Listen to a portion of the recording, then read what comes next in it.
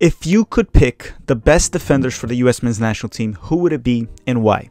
Hi, if you're new here, I'm Filippo and welcome to Tactical Marriage TV. Today we have another episode of US men's national team depth chart, where I give you my depth chart of the US men's national team, and essentially we break it down into defense, midfield, and forwards. By the time this is out, the midfields and the forward video is already out. Don't forget to comment down below your depth chart of the defense. But let me tell you how many players per position so you know how to go about this. So we're going to have 4 goalkeepers, 4 right backs, 4 left backs, and 6 center backs.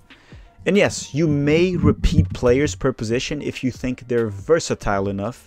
And it's yours, not Greg's. This is my depth chart, not Greg's. Along with that, throughout the video, I will be saying my old depth chart that we did 2 months ago, because we update this series every 2 months. So we'll see what changed before World Cup qualifying. All right, with that said, guys, don't forget to hit the like button. I hate requesting that so often. So hit the like button if you're still angry at Jason Christ for missing the Olympics. All right, with that said, let's play the intro and let's get started with the goalkeepers.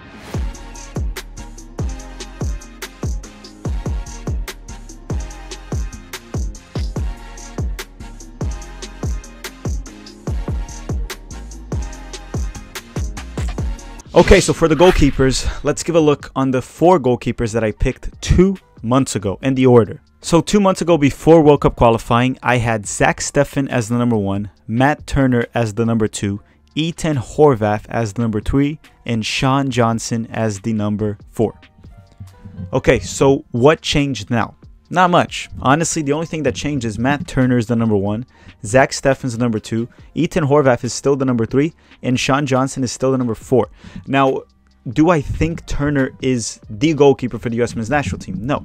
I think for the short term, he's the solution we need. Eventually, if we want to be more dominant and honestly conquer CONCACAF and be better abroad, we need to have a goalkeeper that can use his feet. That's not Matt Turner. Will it be Zach Steffen? Only time will tell. I think Zach Steffen can recover the number 1 spot before the World Cup, but as of now, I do have to put Turner ahead of him because of the national team performances. With that said, comment down below what you think. Who would you start for the US men's national team right now?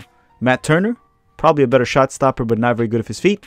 Or Zach Steffen? Better than Turner with his feet, but not exceptional by any means. And a good shot stopper, but not as good as Turner. Let me know. Let's move forward in the field and let's go to the fullbacks. Okay, so for the fullbacks, we're going to do the right backs first. So let's go through the 4 right backs that I picked 2 months ago.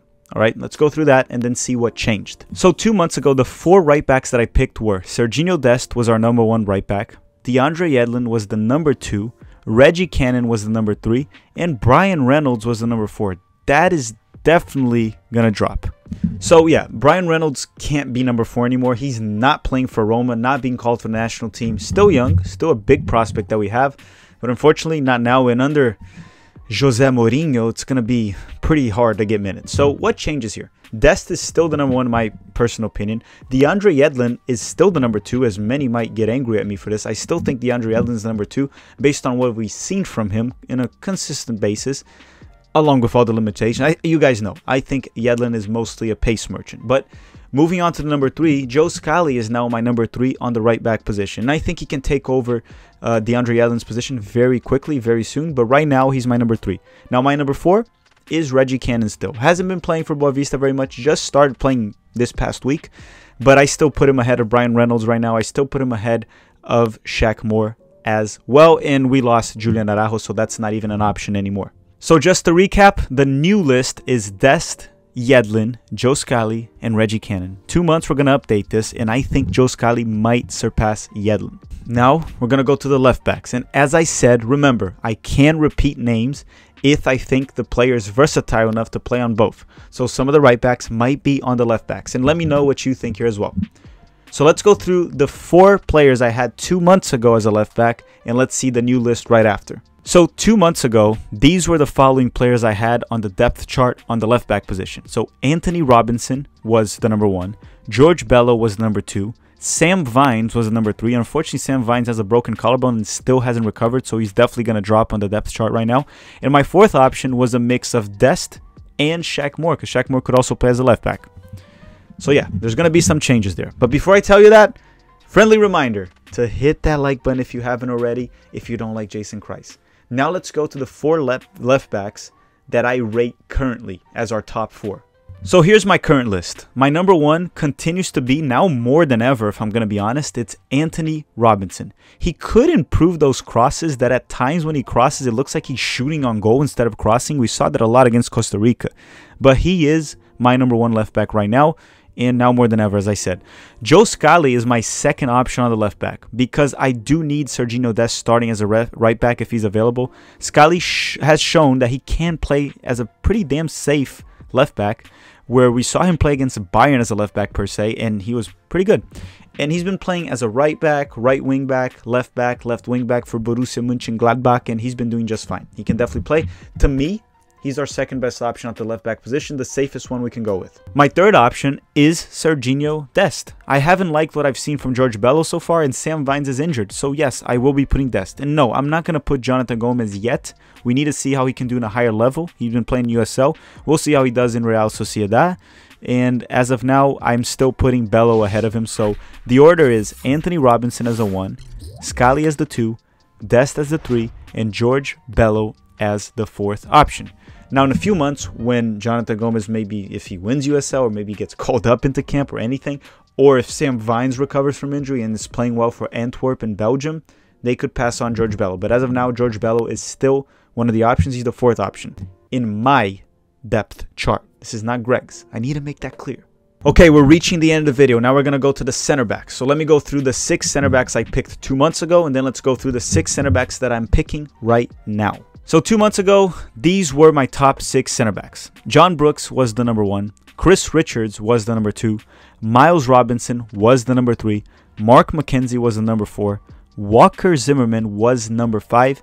And Matt Miazga was the 6th option. Okay, so let me go through the 6 that I have now, and you will see what changed. And I'll explain my picks. Don't hate on me yet. Let me explain.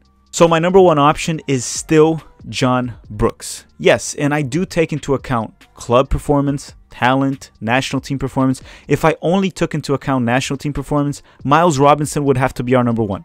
But I still believe John Brooks is our best center back, and I will keep him as number 1. The number 2 option to me is actually Chris Richards.